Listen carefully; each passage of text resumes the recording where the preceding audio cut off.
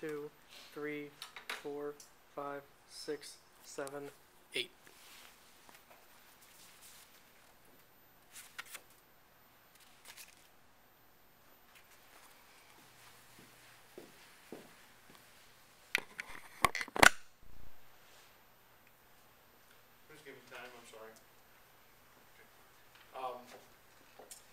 Good afternoon, everyone. I'm Mike Ozapov, and how would you like to get up real early, go to work, go to school, and then come home to 3 screaming sick children?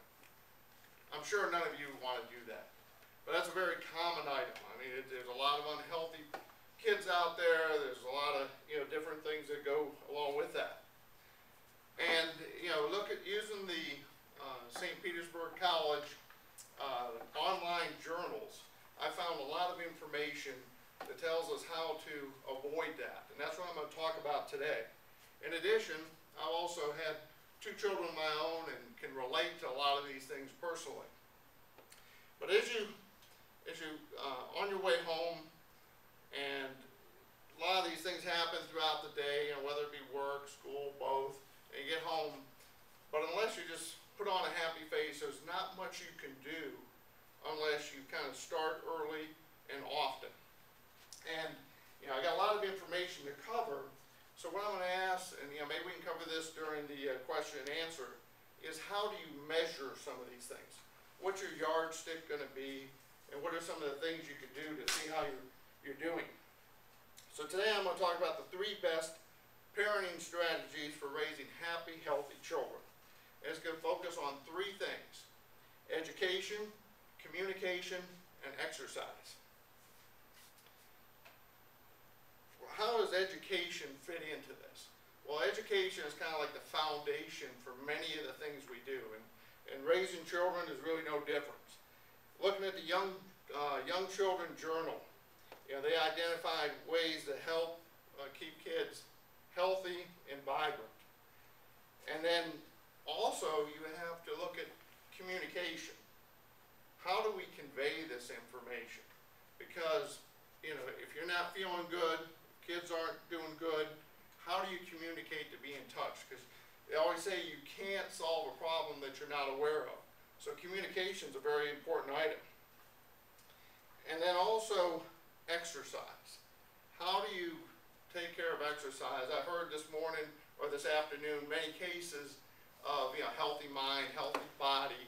Well, that fits in not only with yourself but your children. So in order for all these things to happen, you have to be very in tune and keep yourself healthy, keep your children healthy. And there's a lot of studies that talk about children don't get as much exercise as they used to, and how you need to increase that. And that's a very important item.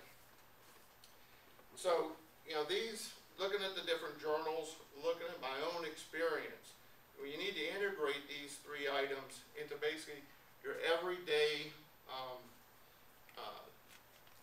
actions in order to allow them to become almost second nature. Because if you do that, you'll start to see the results. And I mentioned, how are you going to measure some of these results, and what are you going to do? And the online journals really provide a lot of different insights to this, and it's a really, I'd really stress that everybody, look at those, find some additional information, and again, that's part of that education, sharing with your children, the knowledge. It's really a 2-way street. But we've looked at and talked about some very powerful topics, and these topics need to happen every day as we go, and then we measure throughout to see how see what kind of change is happening. And through that, if we start early, start often, and move through those and find ways of educating, communicating, and then also the exercise, that they all together come as one. And if you use these 3 items, the chances of having happy, healthy children are going to go up.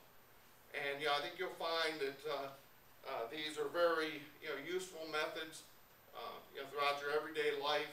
And with that, I'd your time and attentiveness. Yes, please. So we want to build these 3 things into our routine, something that we do on like daily. Yes, because if you don't, it really doesn't sink in.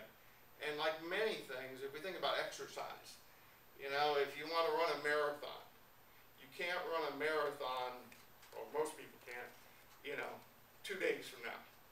But if you build on it incrementally, you know, 3 months, 6 months down the road, and then it's no different with these topics, because the results are not necessarily immediate. You know, it takes time. It's like growing things, building a foundation. Was there any other questions? Yes, please. So I have a 9-year-old niece, and as you know, technology is everything to kids now. So exercise doesn't come as easy as it did to kids who were 20 years ago. So how do you think, like even for future parents, how do you think we can implement exercise into the children's lives, because technology is going to be so much more apparent? Well, there's a couple different ways of doing that, and I'll just speak from personal experience. You know, you don't want to say you require your children to do certain things, but I always says they have to be doing something, some sort of activity. My daughter, her choice of activities was softball. My son's was wrestling. And if they decided to not want to do that anymore, that would be fine. But they had to identify something to replace that. And that way, you know, you have to do something.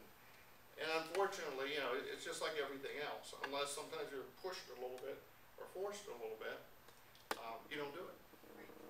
So I think that, you know, and my kids are grown. I think they're happy and healthy. So it did seem to work, at least in their case. Any other questions?